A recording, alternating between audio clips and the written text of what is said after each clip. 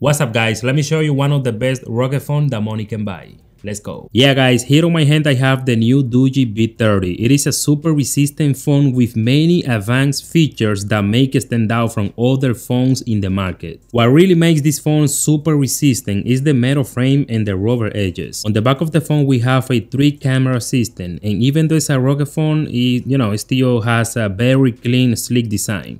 It also has a dual speaker system with very clean sound. On the right side we have volume up, volume down, power button with the fingerprint sensor. On the top we don't have no buttons, no holes, so clean design. On the left side we have the SIM card tray and the custom button. On the bottom the main microphone and the Type-C charging port. This phone is also classified IP68, IP69K, which means that this phone is water resistant, dust resistant, and drop resistant. This phone features an IPS 6.58 Full HD display and 120 refresh rate, and also mentioning Corning Gorilla Glass protection. It already has Android 12. This phone comes with 8 gigs of RAM, 256 gigs internal storage, expandable up to 2 TB using a memory card. And finally, it also comes with the Dimensity 900 octa-core 2.4 GHz processor, the Mali G68 GPU. And the best part, we are getting a huge battery on this phone. This phone features a 10,800 mAh battery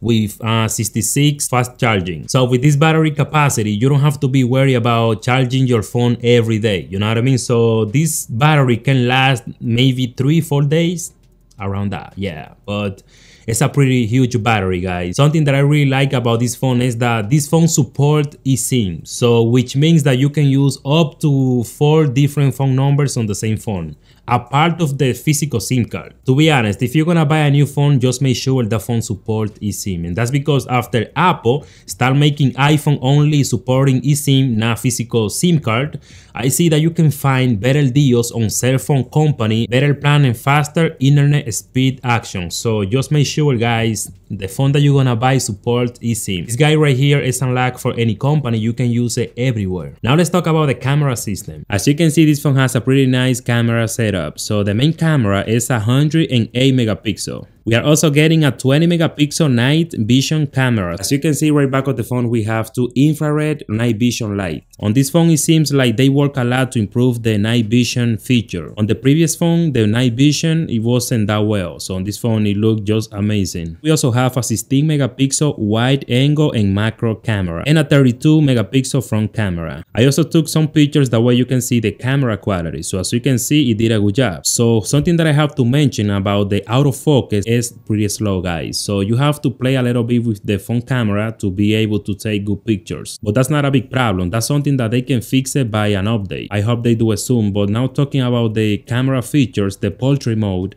I took some pictures using the portrait mode, and as you can see, I really love the result. So I was surprised how nice you can just take portrait mode pictures with this phone. You can also record a 4K, including the selfie camera. Just in case if you're gonna use this phone to play games or to use any app that require a lot from any phone, I recommend you to do this. This phone has a setting that you can turn on and get the best out of it. So let me show you. What this setting does, guys, this setting stops apps from running in the background. So that means if you turn on this setting for each app on this section, those apps are not allowed to be running in the background, which means that you now will have more memory RAM to do anything you want. So to play games, to use any app that require a lot from this phone or anything like that, you can just do that. I was gaming a little bit on this phone, and I can say the phone was really responsive. Obviously, this phone was connected to a really good Wi-Fi connection, really stable. So that's why I didn't have any lag on it, and the phone is completely new, so it should be working good now. So because some phones, they get slow when you start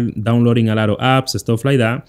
That's why you need to be careful downloading apps on your phone. You need to know which app you're gonna download to make sure the phone never gets slow. If you have any question about this phone, please let me know in the comment section. If you like this video, hit the like button and don't forget to subscribe.